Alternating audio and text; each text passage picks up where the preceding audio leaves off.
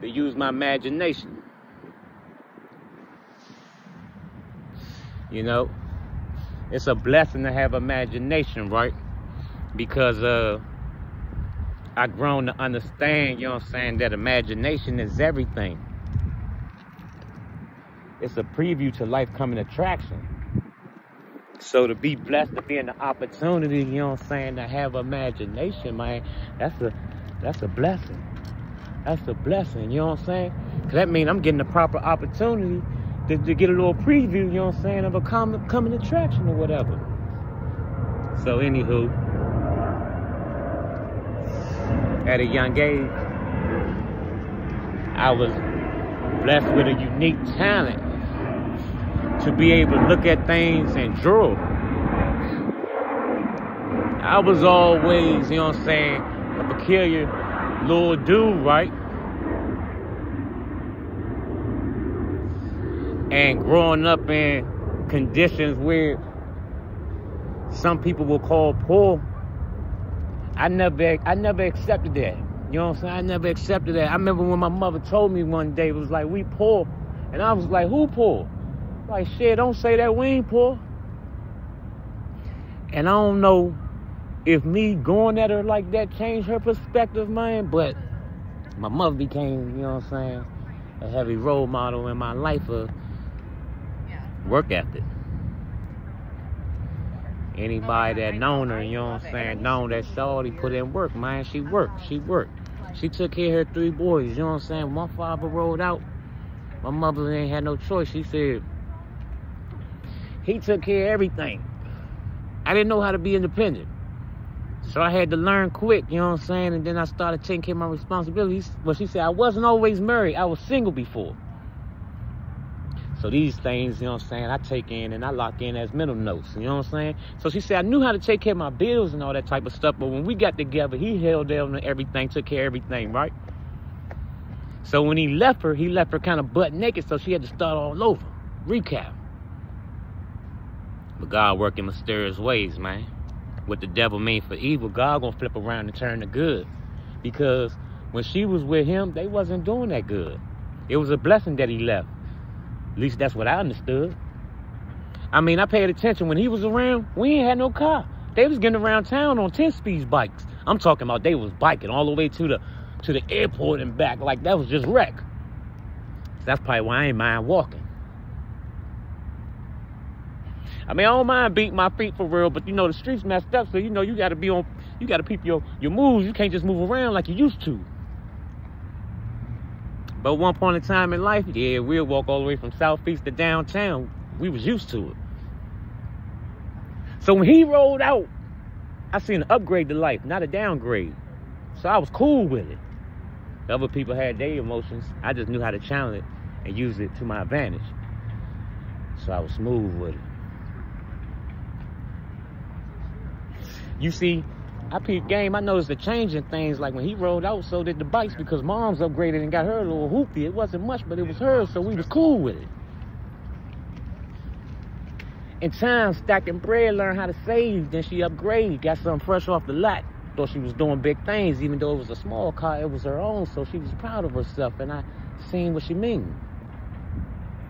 No matter big or small the accomplishment, you still got to show gratitude. So my mama taught me things that she didn't know she was teaching me. So that's another thing that I took with myself, that mental, to lock in. Because I seen when she was grateful for what she had, God gave her more. She started upgrading things. Like we went from that 2-complex apartment around Rose Park, right next to 51 Liquors. We thought we made it. We moved around Heather Hills. We got a pool, a playground, a big neighborhood to ride our bikes around. Oh yeah, we was doing it. Yeah, we had space now. Our room was big as shit. I mean, it was 3 still in one room, but we was cool with it. We was brothers and we was with our mother, so, you know, hey.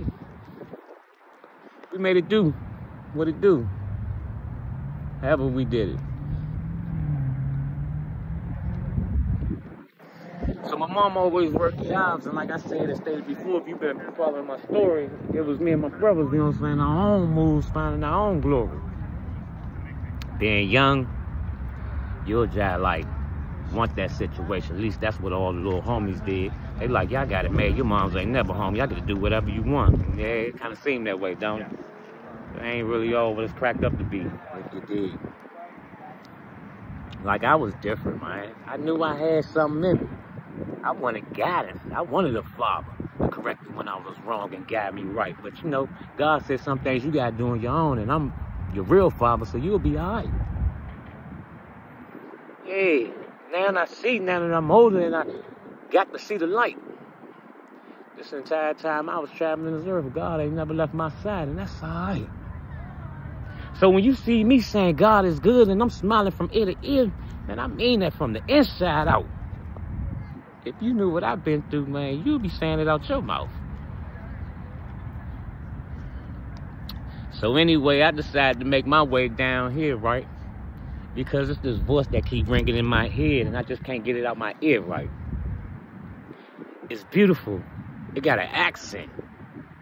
I'm talking about it sound real tight. It's like every time I hear that voice, it's like if I'm slipping, it make me get right. But the voice was like, don't forget the dream. And at a time in my life, it's like I really need to hear that line, but I still ain't get it. At least not that night. You know, it's been going on and on in my head, and I just can't get it loose. I can't shake it. What you trying to tell me, Lord? I'm right here. I'm listening.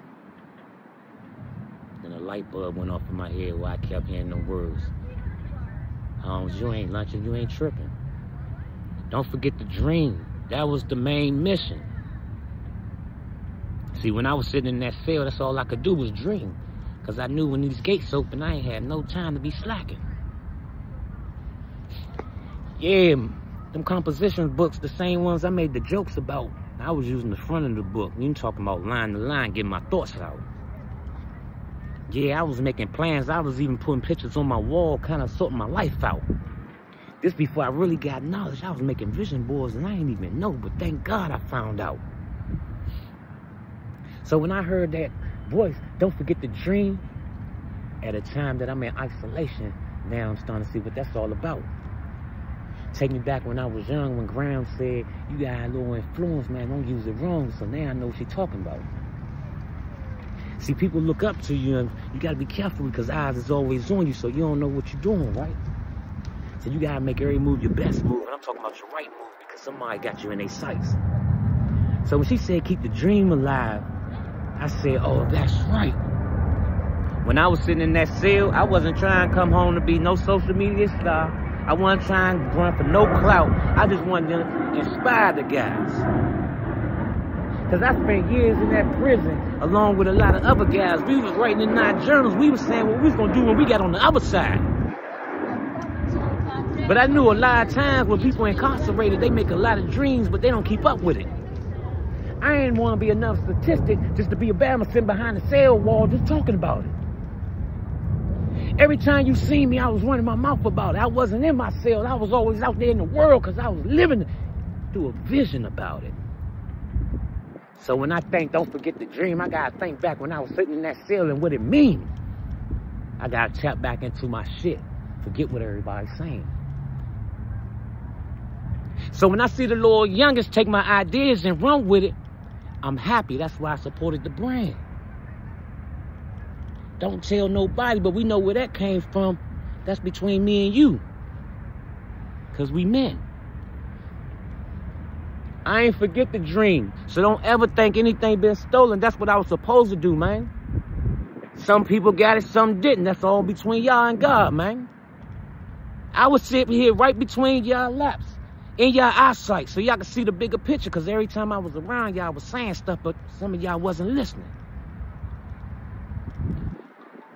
I ain't even really know what was going on. I just knew when God talked, I listened. When he say move, I move. Not even understanding the mission. I guess I am a no-limit soldier. My shit just hit a little different. So thinking back to the dream, man, that's what it was all about. Keep the focus on the bigger picture, man, and off the clout. when you get on the internet, your followers came here to see what you was about. So make sure you don't let them leave your page in any type of doubt. So if you go up and down my page in some way, shape, or form, I was trying to get some inspiration along the way, whether it was with my quotes or with the songs. I know I was doing my part. A lot of people horses, you know, you can lead them to the water, but you just can't make them drink. You know what I'm talking about? Yeah, man. Life is good when you really take time and just think about it.